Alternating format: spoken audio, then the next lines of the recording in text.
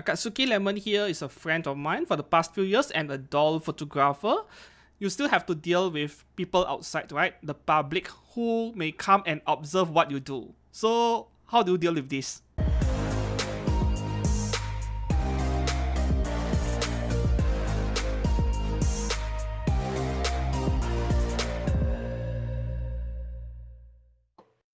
Hello everyone and welcome back to EXkurogane studio. Though I'm at home though, not in studio. So today it is my first episode of podcast with Akatsuki Lemon over here. Each episode is about an hour in length or so, and there are at least 4 or 5 episodes at the bare minimum being planned for the future, and at a frequency of once a month. So that's the plan for now. Akatsuki Lemon here is a friend of mine for the past few years and a doll photographer. So today we will be talking about doll photography in general. So I'm putting up his links over here for his Instagram and Twitter. Please do check it out and subscribe to his photography works, to his channel. He does great photography. So yeah, Lemon, please introduce yourself to everyone else. Hi everyone, my name is Lemon, as we just said, under the Instagram handle and Twitter handle Akatsuki_Lemon, which you have just seen on the screen. I used to do nendoroid and some scale figures until I moved over to dolls, I think a little bit less than 3 years ago. And I'm currently now stationed around Sydney, go around a lot for dolls outdoors mainly. I don't really do indoor stuff. And although I'd like to go back to nendoroid sometime soon, it is kind of hard with all my, well, not all, I'd say maybe like 80% of my stuff being back in Hong Kong. As you know, coming to Australia and being stuck here for 3 years is not really that great. As Kay just said, check out my stuff in the links, give it a like, give it a subscribe, and all that. Okay, so you have switched to doll photography about 3 years ago. What made you switch to dolls in the first place? So the main problem with nendoroids, at least at the time, around maybe say mid to late 2019, was that I was already coming to Australia, Sydney to be exact, for studying. And, well, as you can see, I cannot bring like tens of hundreds of fucking nendoroids over here, right? No, that's not going to happen. And the main problem with not just nendoroids is that you can't just have one nendoroid like that. You gotta have faceplates, you gotta have parts for it, and the most important thing is you gotta have like a diorama for the entire thing. Yeah. And that is the biggest problem. Not the parts. The parts is fine. You can shove in like a box, shove in a suitcase, and voila, done. But with the dioramas, I just tried approaching like different stores here, and hey, do you guys have construction parts for dioramas for say scale models and all that? And yes, that does exist, and good lord, let me tell you, they overcharge compared to like Chinese stores in Taiwan, like 4 or 5 times. Holy shit! Anyway, so around mid 2019, and I thought to myself, is there anything else that helps me utilize what I have right now, helps me utilize the scenery I get? Because I was thinking that maybe the end was too small. At that time, I also branched over to like the 1/12 scale A's and stuff that was like this big. Yeah. Too small. No, way too small. Same problem. You need dioramas, you need props, which is even harder. And I thought to myself, well, everyone says like the ultimate thing for like figure stuff is technically speaking dolls, and I went like, maybe I should try it out. So I kind of tried and switch over earlier days before actually 2019. That did not work with Azone stuff being not that great.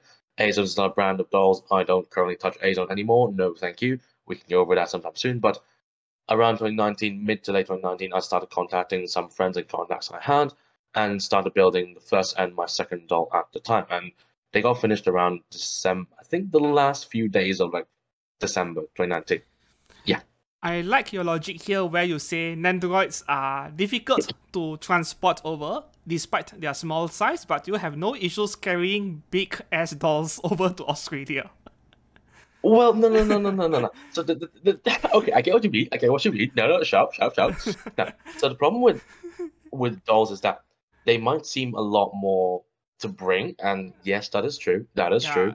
There are a lot more to bring because you got the doll itself, which is like this like this big. I can't even fit on a screen on my camera. 50 Drop down. centimeters, right? No. Mine's 42. Thank God. Okay. Thank God mine's 42 because I usually touch with the mini size ones. Okay. The bigger ones, which you see, the adult looking ones, are like 55 to 60. That's Some are Dollfie even territory, bigger. right? 50 to 60. Yep, that's Dollfie turret. Mine's Okay. mini Dollfie. Oh, It's okay. not that bad, and those are way heavier, and my back is gonna break. No, thank you. Anyway, what was the question again? Oh yeah. So the main problem is that dolls are actually less fragile in a way compared to dioramas. Ah, yeah, You that's true. cannot transport diorama.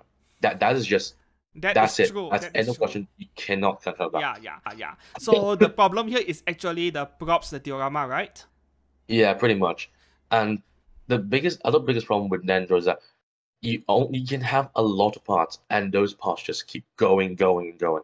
I remember my previous Nendo account, I think in around 2019, because I haven't been on in 3 years, was around 220, and I sold quite a few. Mm-hmm. So it should realistically more be around 180 at that point. But imagine this: every Nendoroid has at least 2 faceplates, Yep. and let's say half of those, right? No, well, not half of the 180 have Yeah. one faceplate that you want to bring. Mm-hmm. That's not including the character ones. That's only including like the special Nendoroid faceplates you see, like the ones you kind of want in a set or you want in like a photo. You got to bring that. Yeah. That amounts to, you know, at I'm least 90 faceplates. It's I'm more optional, by the way. concerned. I'm more concerned about the small parts, like arms and legs, because Oh god. personally, I am very bad at keeping small parts. I will lose them. No, that's actually not the biggest problem. The biggest problem as well is how many there are and how many Nendoroids themselves you need to bring. Back at home, I basically binned, I think, 70% of the boxes, and I don't really keep the boxes anymore because realistically, there's no way you're gonna fit one, maybe 200. No. You know Vince? I think you know Yes, Vince. yes. Yeah.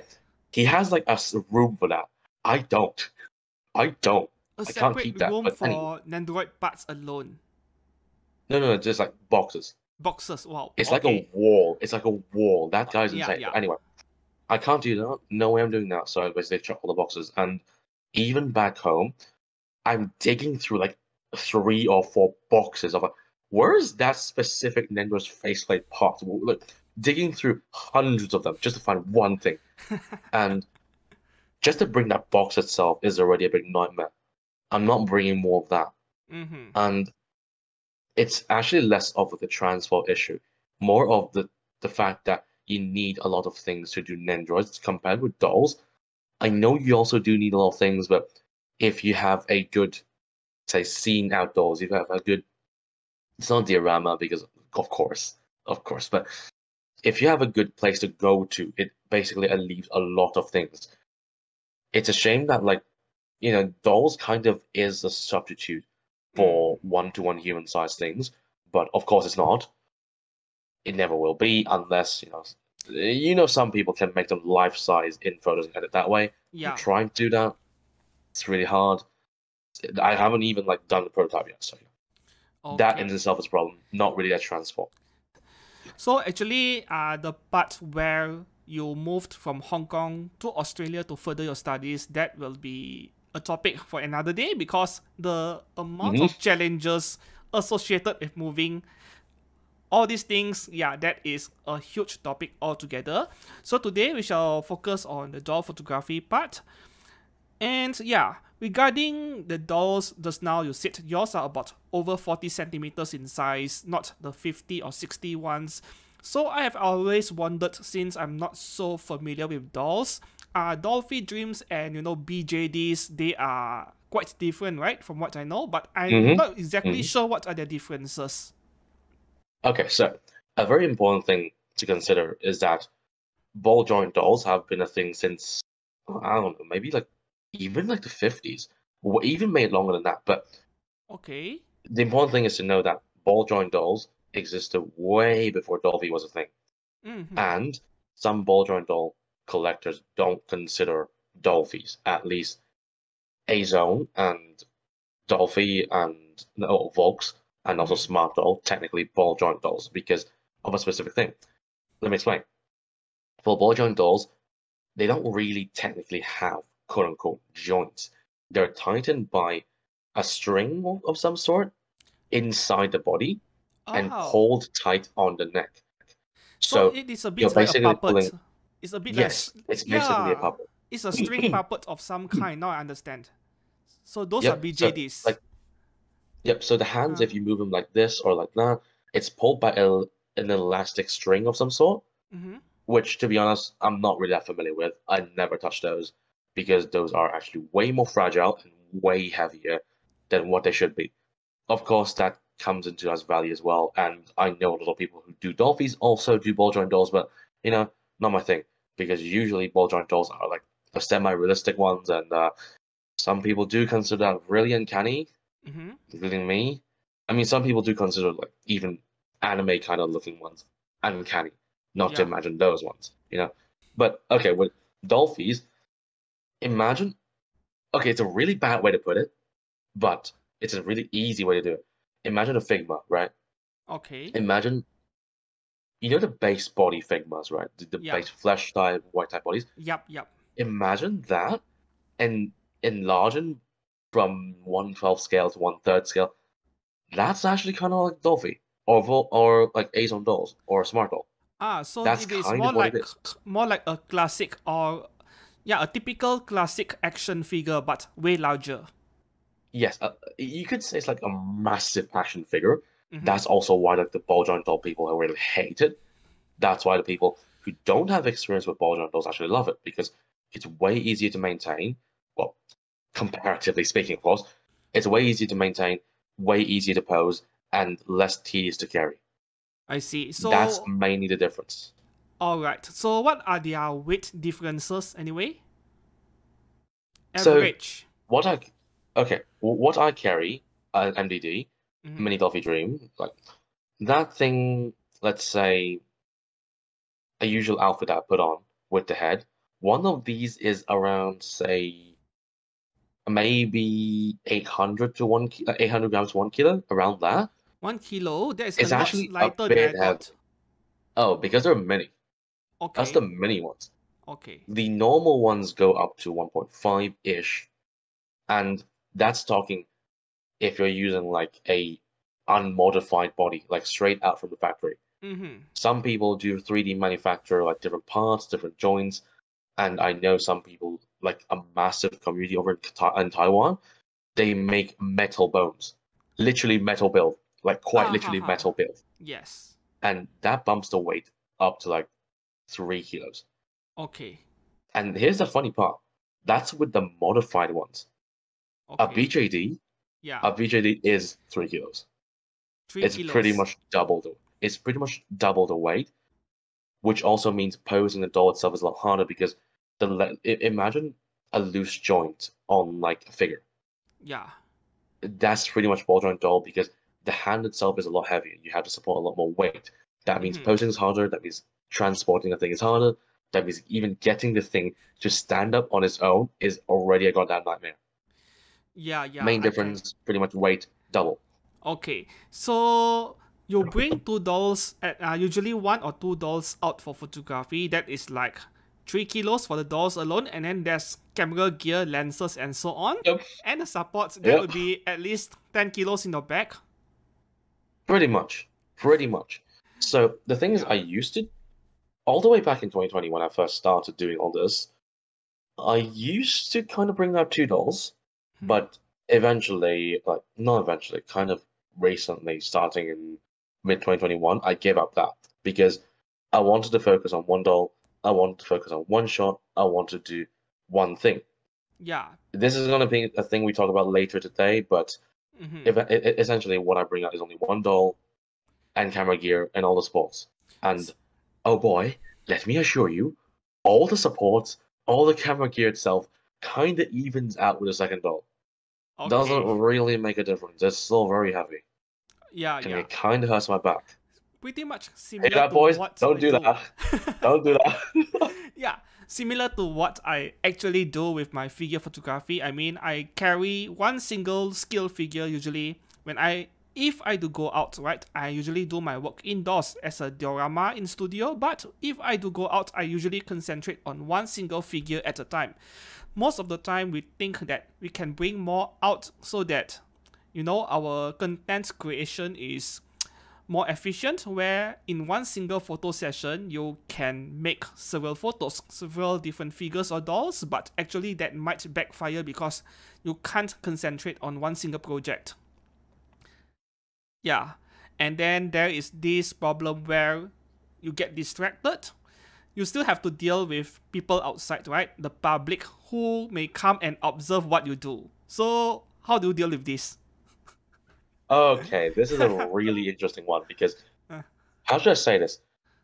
In a way, it's mm, interesting when you compare people in Hong Kong and people in Sydney or Australia in general. Maybe Sydney's different because I know Sydney's very different from a lot of different cities in Australia, but let's not go into that.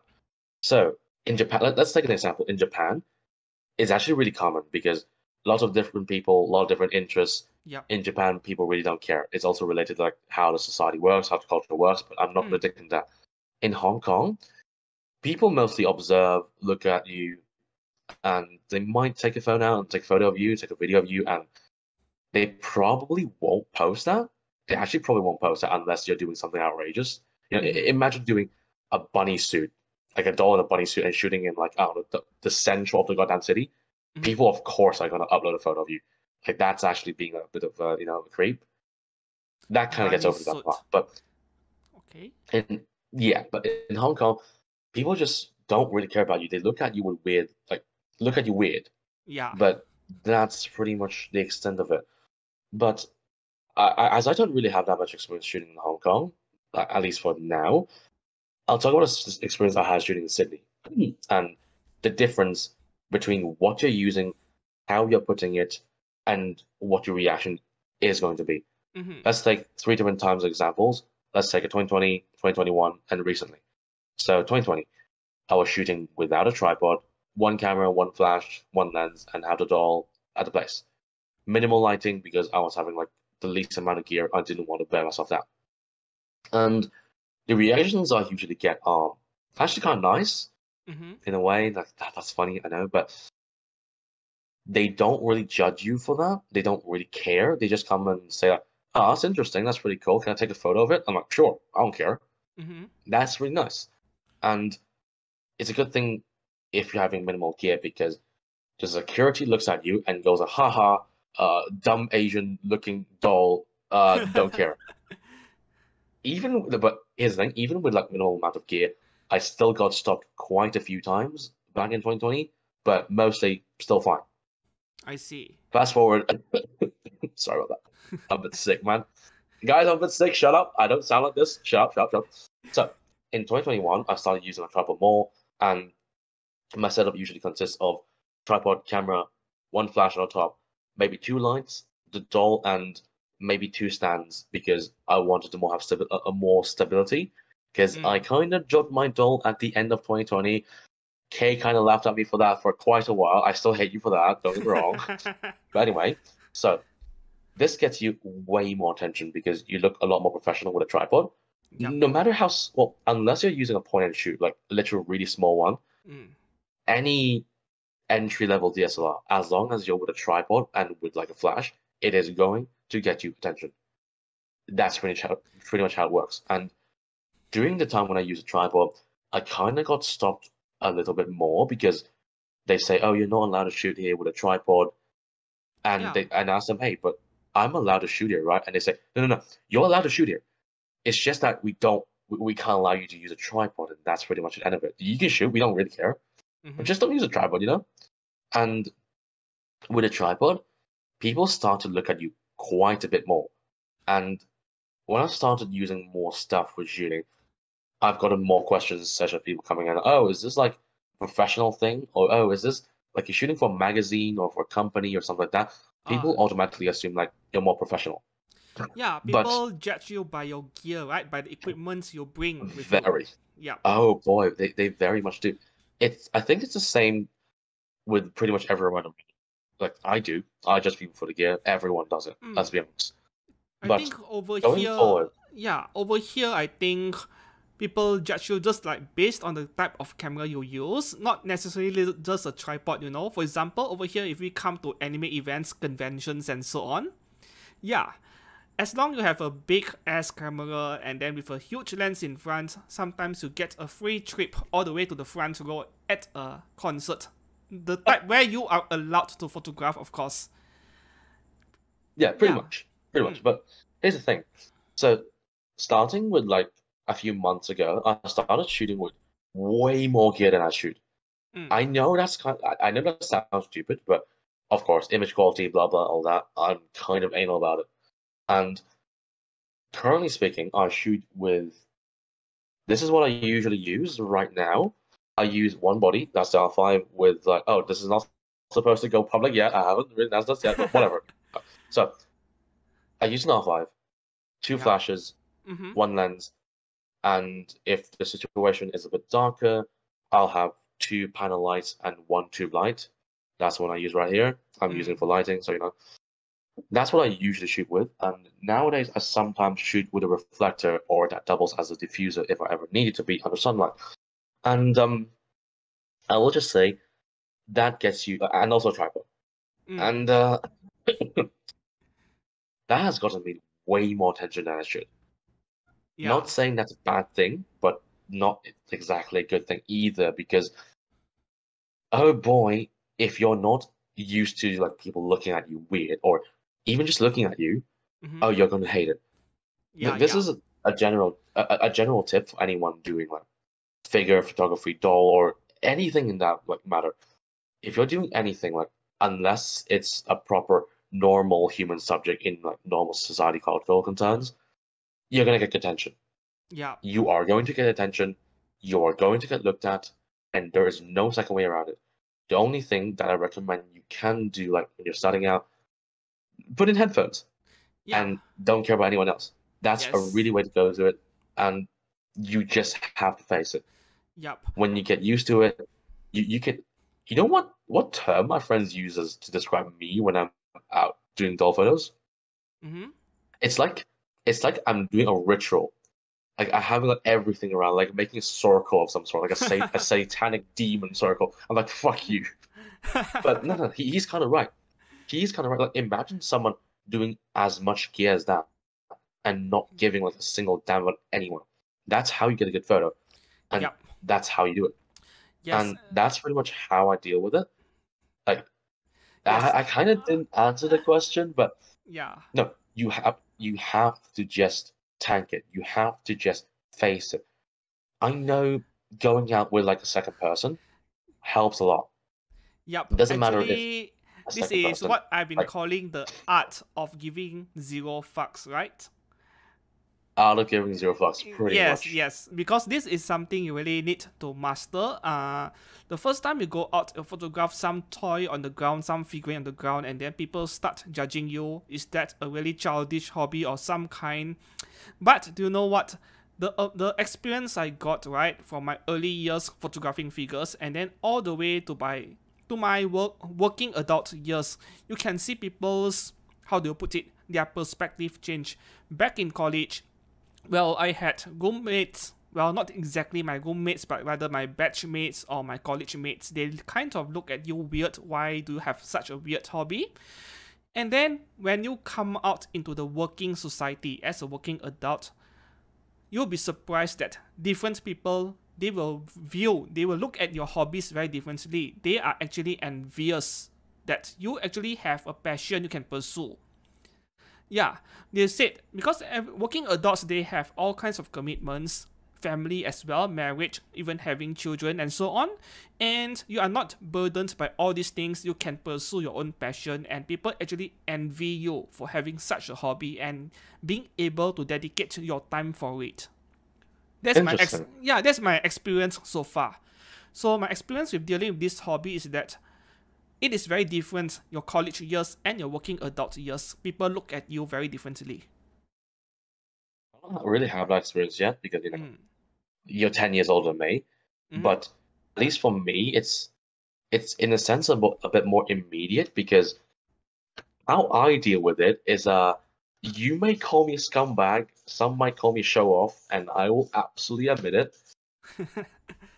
How should I describe it in like a nicer way? When I go out for photos, and this is a stupid thing to do, it has always been a stupid thing to do.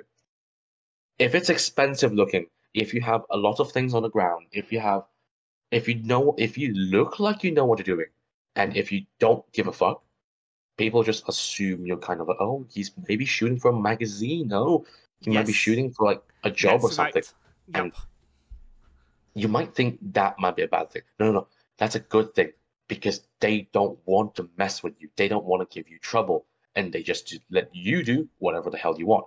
Of course, there's also the side effect of you attracting like more attention from the security because you look like you're a pro. But I'd rather take security and explain, no, no, no, that's just like a hobby I do. It's not even commercial. I wish I was commercial, than to having to deal with like I don't know, kids, yeah, Yep. or parents or anyone else for that matter.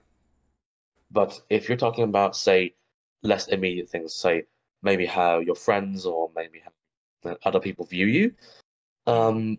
I will just say I really don't have a good experience with that yet Mm. because it's kind of related to Australia's culture and like college culture in itself because everyone likes drinking, everyone likes doing the normal stuff, and whatever you're doing is not.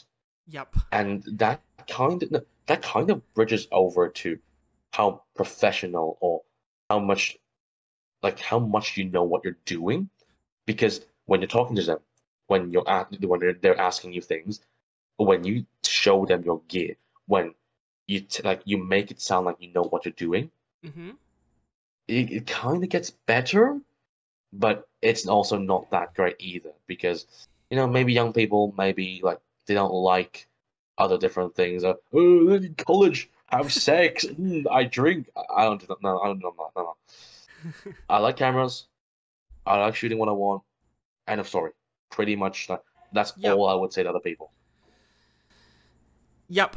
That is what you call a hobby and a passion. So yeah, regarding your dolls as well, you said that you needed to support them because these dolls they don't really stand on their own, right? So you need multiple Yep. supports and stands to keep them standing. And then Mm-hmm. from what I understand, there is a lot of editing work to follow later on, right? I mean, Don't get me started on that, Jesus. yeah, I mean, I've seen your works where you showed me the ones before and after editing, and you are like some kind of cloning master. Yeah, you find ways to remove all these stands by cloning your images. I've been doing photography for 9 years plus by now, but cloning isn't really my strongest abilities out there. Yeah. Oh man. I guess I'll just go over how I edit a damn photo, or Mhm. in that matter, how I actually do the entire process, right? Mhm. So let's go over like from the very beginning, not Yeah. even starting with like putting the camera down. No, no, no, no, no. We're going way further than that. So what I usually do with a photo is that I look on Instagram and I go like, let's say it's autumn now, right? Mhm. In Sydney, it's autumn, and I go like, oh, what's a good spot? Like, can I get like red leaves? Can I get like pretty flowers and something like that? Look on Instagram, look for keywords, and let's say, oh, that spot looks really nice. I'm gonna go there. But Looking for here's the geotagged difference. images, right? To identify You, location. pretty much just look at like geotags, look at like Mm. Instagram, like influencers, oh, look at like all those photos. But what's important is the location.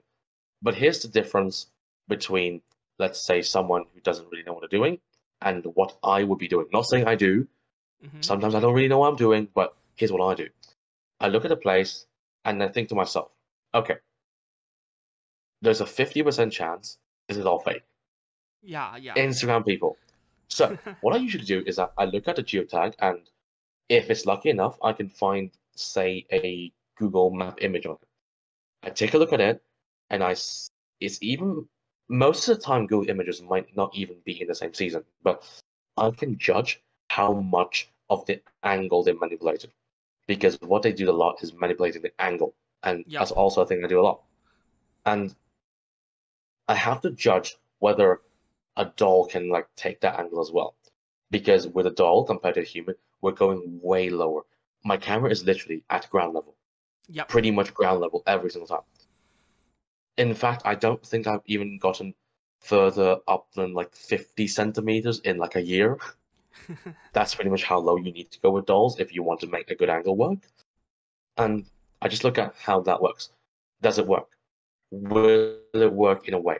And let's say, okay, kind of does. What's the next step for me? I figure out what pose I want.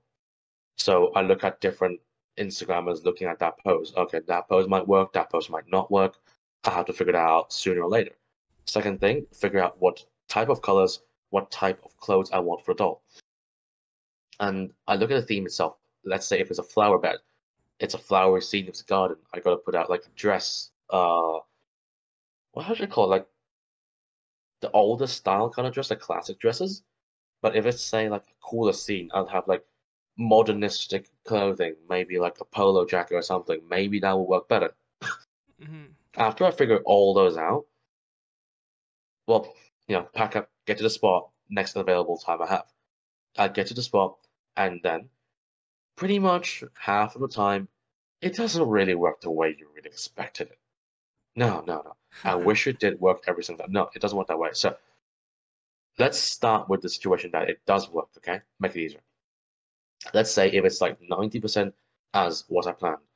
I set up all my things and I start figuring out the lighting first. Is the lighting hitting the doll directly? Is the lighting not hitting the doll directly? Is there sun at the scene? Can I utilize the sun in a better way? If the doll is getting blocked by sun, diffuser time. Tune up the flashes, put up more power on the flash, put up more like reflectors. If it's not getting hit by sun, balance out the lighting. Figure out the lighting part first. Second thing I do, like the doll's just standing there on a stand, like, one of these things. Yep. Just standing there, I'm just figuring out lighting. I'm not even putting on pose. And here's the thing. I already have the pose figured out at home.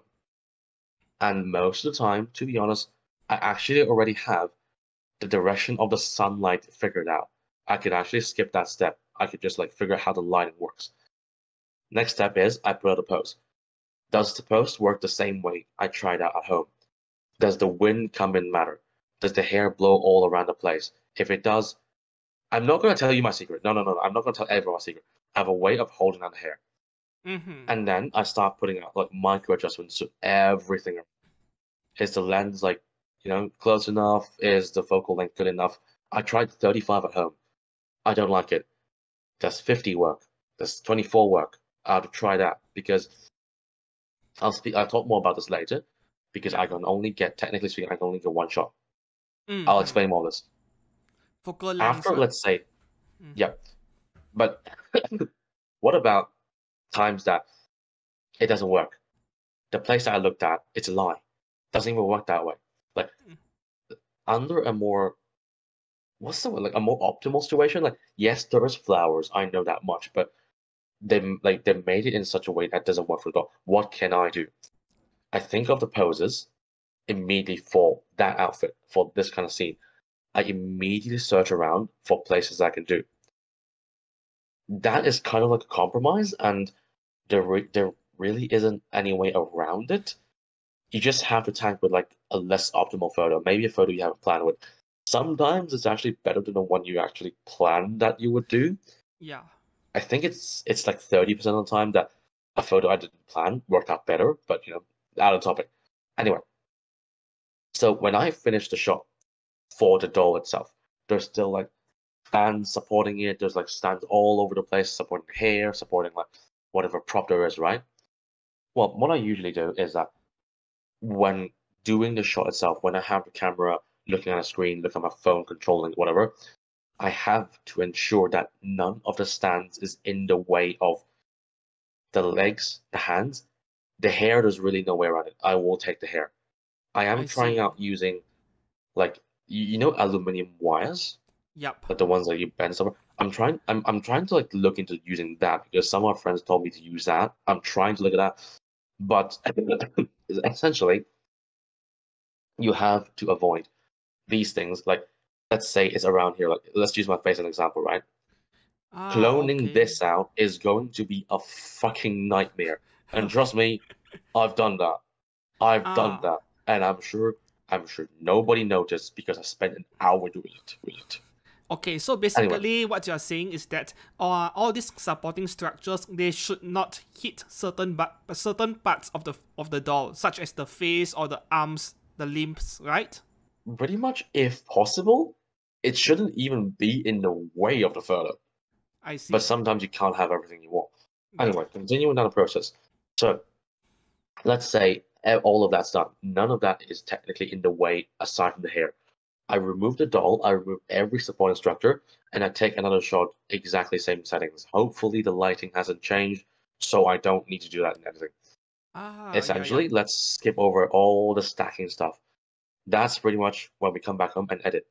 I edit two photos the exact same way, and pretty much just, it's a caveman way of doing it, and that's the best way of doing it. Funny part. You scrub out. I want to die. Fuck. You scrub out the stands. You scrub out all the supporting structures and make them like disappear in a way. I used to do this with cloning when I didn't like use a tripod back in the day, and it's kind of like why I can do cloning so well because I had to do it. There was no way around it. I had to clone everything, and even today, I still need to do it sometimes because a good example is a long exposure shot. If one of the stands is in the way of a light trail, you are never going to get the same light trail twice. Yep. That's just how it happens. And oh boy, get your ass ready because you're going to clone the entire thing out. There's no stacking option available. I've done that recently with two of my shots. I won't post them until December. I hate myself, I know. But you will see what I mean by you can't have the same shot twice. Even if there's no long exposure, even if it's just lighting, especially when you're shooting near sunrise or sunset, a photo, if it's say 1 minute apart, is enough to be very different. Yep. And Agreed. removing the doll, removing the support structure, putting it aside, and ensuring it's safe takes more than a minute. What I usually do, at least for now, when I'm removing it, as soon as I see the doll and my hands and everything on frame, I just press shooting on my phone, like non-stop shooting, because I'm not sure which exactly one would work. Sometimes that might be a bird in the frame that I hate. Sometimes it might be like a dude in the frame that you just walked by and I can't do anything about. But I have to continue shooting because a good thing is that I can stack every single one of those frames. I can stack it and make it disappear. But here's the part where I said about like how you can't get the same shot twice, and also why I bring a lot of stuff. What I typically do now is that I bring one doll. I use one of these for the doll itself, and hopefully this doesn't get in the way of the clothes. I use another one for the hair if I wanted to like simulate a flying effect. And if there's a prop, say a bigger one, like a motorbike, you should have, if anyone's looking at my like Instagram, you should have seen that on my stories. But you need to support a bike as well because that thing's massive. That means 3 of these things just for like the doll itself. Don't bring more than one doll. You concentrate on one. Yeah. You can bring more than one doll head, and like slight detour of the topic. I probably can never do like 2 dolls at once because unless it's like a closely bounded shot together, it's very hard to concentrate on 2 subjects at once. And I don't mean the photography time. I mean composing. I mean looking after both of them. I mean shooting the entire thing because if you lose one detail, trust me, that's an R5. You're gonna bloody see it. You're gonna bloody see it. Yeah, I mean, if you have a lot of megapixels to work with, every single flaw, every single mistake you make doing photography will be very obvious later, right? I mean, you are experiencing 45 megapixel for quite recent, the past few months. I've been using a D850 Nikon for the past 5 years now, so yeah, I know how daunting it can be dealing with 45 megapixels. Your discipline with photography, your technique has to be really precise. You can't afford to Can't make screw up anything. mistakes. Yeah. No, you can't screw up anything. Like Yeah. one slight breeze, and if it moves like less than 1 millimeter, Mm-hmm. you can tell. You can Yep. you can definitely Yes. tell. You know Like, my not issue? saying that you can't tell with Uh, R6. uh. You can definitely tell with that though. Yeah. You see, my issue with figure photography is that, no matter how you clean your figurines, there will still be a few specks of dust left. And on 45 megapixels, it is just terrible. And I really have no idea whether I should clone out, spot removal with every single one of them, which will take a lot of time, or just leave of them some be. I really have no idea. And speaking of not I do. And speaking of never getting the same shot again, not even twice, right? From what I understand, I mean, I live in Malaysia, this is hot climate throughout the year. So I don't really experience it. So the sunsets and sunrises over in Australia or anywhere else with 4 seasons, these sunsets, they pass by very quickly, I assume. Well, it's not that quickly. It's more like sunrise is technically worse because you get pretty much 5 minutes of optimal shooting time. Wow, that is very short At least for time me. frame. No, at least for Yeah, me. Because okay. what I mean by optimal is that, let's say if you're not doing like a subject, let's say not doing a doll, if you're doing like normal landscape photography, that window is more like 15. But Okay. for me, it's more like 5 because everything has to be very precise in a way. Yep. And the really, really annoying thing with like Australia is I know for a fact back in Hong Kong, sunrise and sunset pretty much is like between like the coldest day or like the midday of winter and midday of summer. I think around like an hour apart, Okay. like maybe an hour and a half, mostly at most. Okay. I'll just tell you what happens in Australia.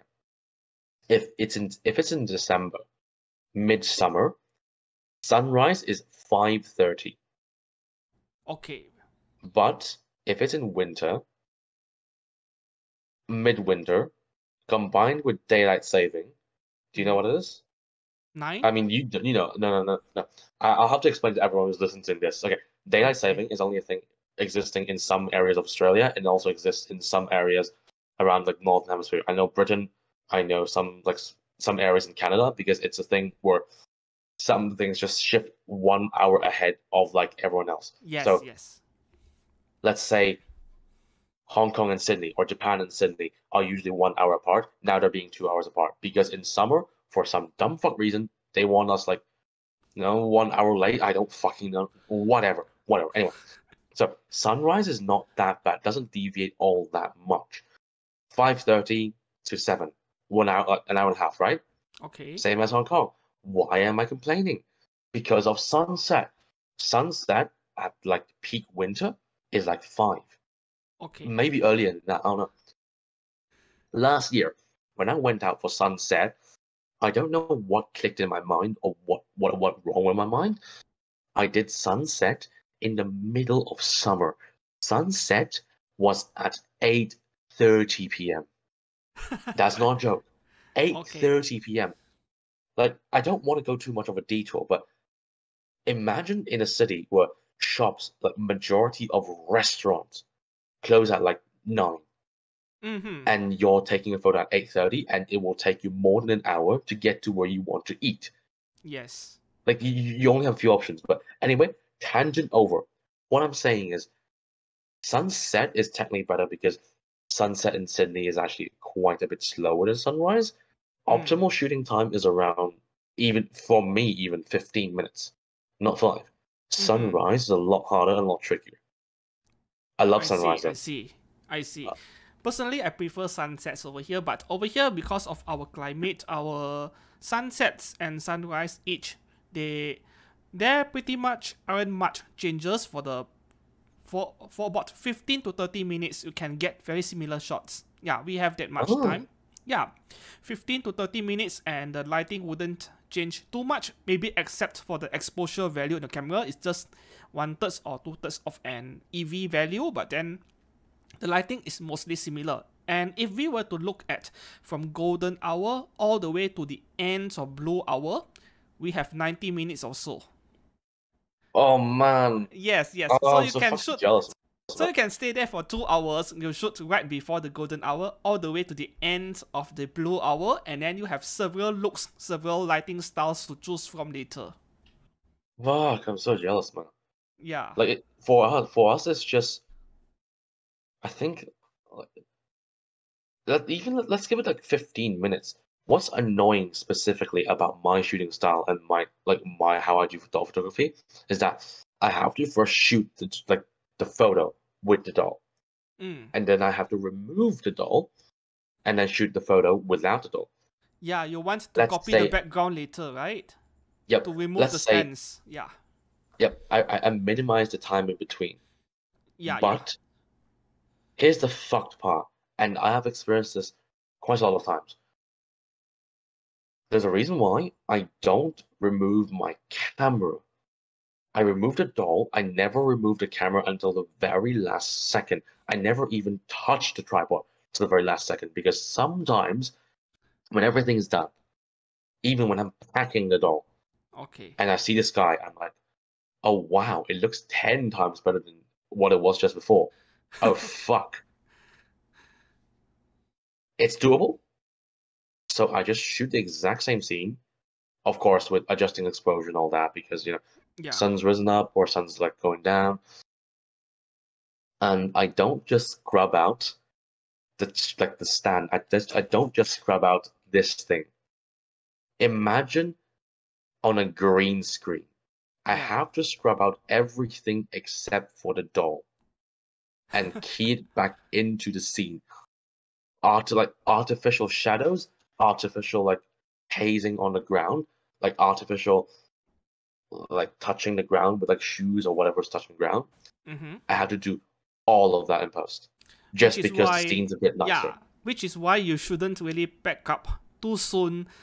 Usually at when we do photography out, we will want to be there with the setup being placed there for even 60-90 minutes straight. You don't want to back up too soon because the lighting situation, the lighting might change for the better. You will never know. The thing with weather is that if every evening is different, every sunset is different, and you will never know what you're going to get until the end of the blue hour.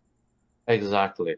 At least wait till a very good hint is that at least when you think you're done, no, wait 10 more minutes. When you think you're done, wait 10 more minutes. That's how I learned it. Yes. And then after 10 minutes, done. Then you were actually done. That's pretty much how that works.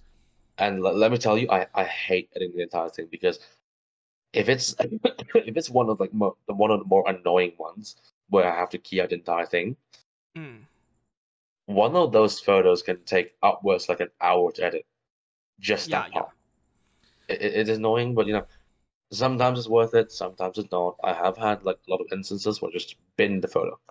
Same experience on my side because I do focus stacking for scale figures, and then I go through 3 stages from Lightroom to Helicon focus stacking, and lastly in Photoshop in case I want to add some digital effects. Yeah, all 3 stages in total can take even 90 minutes or 2 hours one single photograph, so I'm not surprised about the editing time.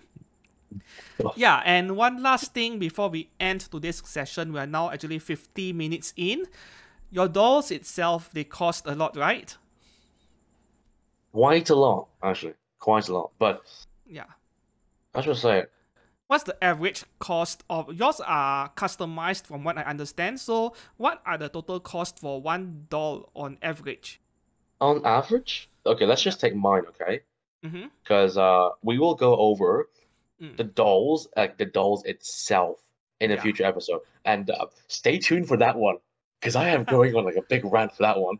I'm going on a big fucking rant, okay? Yeah, all the custom stuff and those very expensive heads, right? Yeah, that would be a future topic. So fucking insane. So, on average speaking, my dolls are around, let's say, $600 on average for one of these. 600. Fully custom. Including a random alpha slapped on, basically. like Okay, a complete one. that's actually not too bad in the sense that I look at the price of Dollfie, Miku, the standard Miku. Yeah, each is about 500 to 600, including the full outfit and the wig, everything.